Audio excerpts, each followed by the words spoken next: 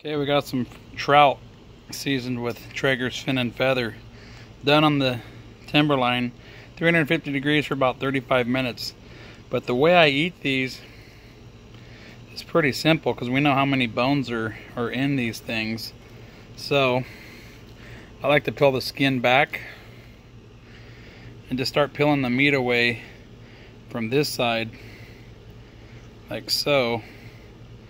And you can expose the bones and pretty much get away from eating them, and do the same thing on the other side. So it works pretty good. You might get a random bone here and there, but I found that's an easier way to eat trout. So look how moist that is.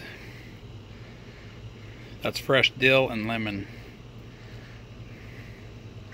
All right, cheers.